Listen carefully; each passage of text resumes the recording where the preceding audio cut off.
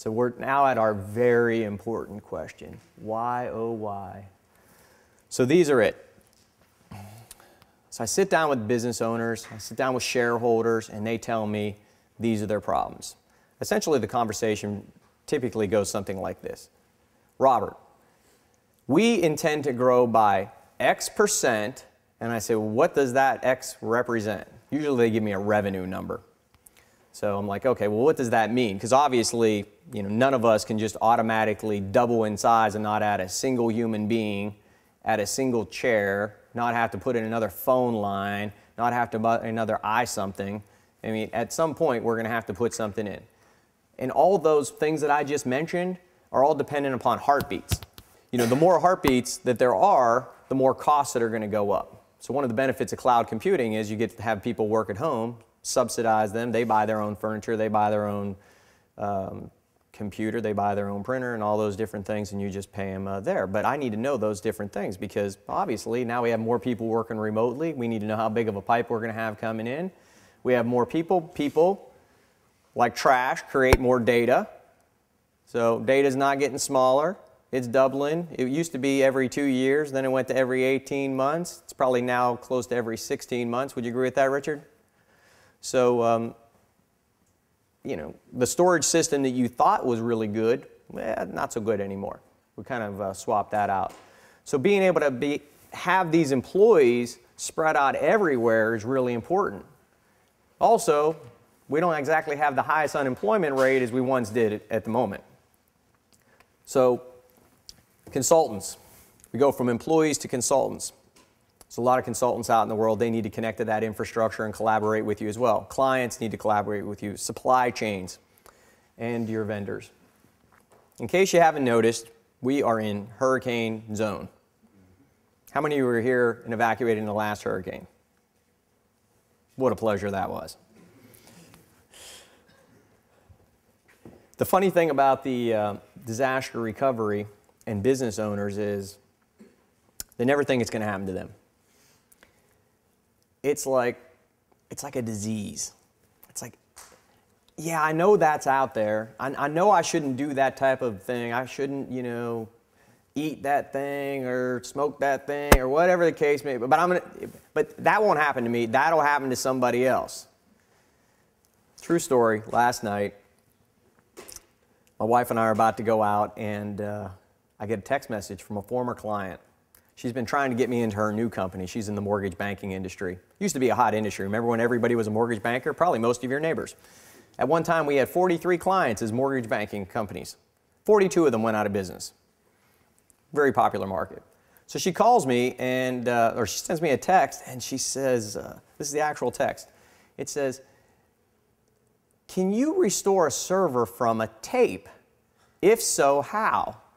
Now, she's not a technical person, so I'm thinking, things not so good at work today. So I'm like, okay. I reply, I'm like, yes, you can. However, you will need a few things. One, you will need the original tape drive. Obviously, you can't put an LTO tape in a different type of DAT drive. So that's one. Second thing you need is you will need the software and the correct version that you use to create that data on that tape. That's the second problem. Do you have that? No. Okay, that's going to be a problem. Do you have another server? No. Okay. So I texted her, good luck, God bless you, hope you have a paddle because you're in the Brown Creek. So then she texted me back later and said, I think they lost our accounting system too. I don't know how it turned out. I wasn't reading my email today, but I'm not looking for a happy ending when I go look at the email tomorrow. Were they in the cloud? No. They were back on that monolithic architecture where everything was in one office and it was stuck there. Redundancy and reliability. When you're a small company, one of the benefits of going to the cloud is every single thing in your environment, your technological environment, is a single point of failure. I mean, even your workforce itself is a single point of failure. You got one controller. You got one service coordinator. You got one systems engineer. You got one server, one firewall, one internet connection, one, and you're sitting here like this all the time, hoping none of it's going to fail. So that's a great reason to go to the cloud, to get rid of that. Scalability. There's all types of scalability. Primarily two types that I'm going to talk about today. One is scale up and one scale out. This is where IBM really differs from all the other companies in the world. So X5 architecture, am I correct, Richard? Yes. So the X5 architecture, one of the great things about the IBM architecture is that you can take a server, and typically the problem with a virtualized environment is you don't run out of certain resources. Like, rarely will you run out of CPU before you run out of memory. Rarely will you run out of storage before you run out of memory. You will run out of memory before you run out of everything else. Why? Well, because the typical server has less than 10% utilization on it. That's why virtualization works. So IBM, studying the architecture of Intel, mirrored it identically, and they're able to take this device, you basically take the lid off a server and you take this X5 piece and you put it together, and you're able to add, what was it, 2 terabytes? 3 terabytes of memory. Now you say to yourself, why would anybody need that? Because of the licensing models. So the licensing models are done by per processor. So you buy a server, it has 2 processors, right? Each processor has, 4 cores, 6 cores, 8 cores, 12 cores, depends on the brand. I guess it would have to be up to 6 because we're going to have to stay on the Intel platform, Richard. But so you have 6 cores, and the problem is you have plenty of CPU, but you need more RAM. But with the way you pay VMware is you pay them by the core. You pay them by the socket, not by the core. Unfortunately, I think they're going to change all that on us here very shortly. So there you go. So that's the great thing. Change. It's an absolute certainty. So the benefit of the IBM architecture is instead of buying like a full-blown VMware, if you're buying 8 CPU license with support and all that stuff, is $47,000. I know that for a fact because I just bought it on December 28th. So that was my Christmas present to ourselves. So the problem is if we run out of that and we need to buy another server, well, we would have to scale out. So scale out means we have to spend 1/4 of that, essentially $12,000 for another pizza box to slide into our rack, and boom, we scale it this way. IBM allows you to go this way. So complete difference in architecture. Another benefit is security. Security is obviously it's a field. It's so vast, it's so complicated, it has so many facets to it, and it means something different to every company because of the regulations that they're under. So if you're a publicly traded company and you're under Sarbanes-Oxley, your regulations and your definition of security is similar but not identical to the payment card industry, the PCI compliance, or FINRA, financial regulations, or HIPAA. HIPAA's my favorite. I love HIPAA. The great thing about HIPAA? There is not a single HIPAA auditor in the entire United States.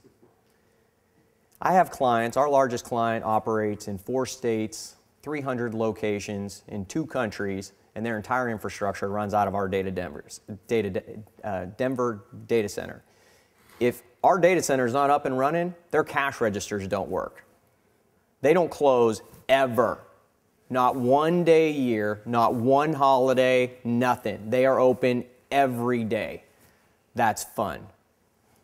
Everyone likes being on call on the holidays. The funny thing about the compliance is a company like that, like my client that does financial transactions, they know absolute guaranteed to within 3 or 4 days exactly when the Texas Department of Banking is going to show up and do their annual audit. It is a certainty, just like your tax day, my tax day. They know their audit's coming. But you're a doctor's office. There's no HIPAA auditor strolling in. Well, guess what, Dr. Joe? Time for your HIPAA audit. Doesn't happen. So you walk into your doctor's office and you can see the screen of the person checking everybody in, and there's all the records, and there's a HIPAA violation. You walk down the hallway of a larger medical facility and there's no sound masking, that's a HIPAA violation because you're not supposed to be able to overhear conversations. You ever hear it? No. No pink noise in the hallway. They're just running it wide open. But the other worlds where the money's involved, we all know Bernie Madoff, financial regulation, that's where the regulation is. Essentially, if you leave here and you can build a network that can pass FINRA and those types of regulations, SEC audits, you basically can pass any type of health regulatory issue whatsoever. We actually did a project for one of our clients. They're the intermediary between Wells Fargo and banks in South America. So they process about, what is it, Robert, like 53,000 transactions a day or something ridiculous like that. And we got audited by Wells Fargo. You know, most audits, I'm going to be kind, most audits are not that difficult. They're humorous, actually. A person shows up with little to zero knowledge and a clipboard. And they go, do you have? And you go, yes, I do. And then you explain it to them in as base speak as you possibly can. And they go, oh, well, that sounded good. And they fill off the box.